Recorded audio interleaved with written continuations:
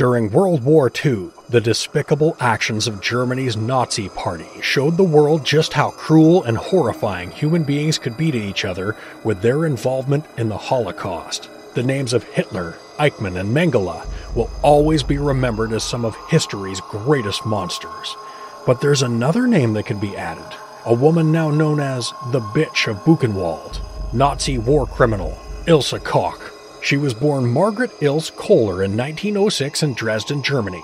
By all accounts, she had a happy childhood, went to school to become an accountant, and would later take a job as a bookkeeping clerk.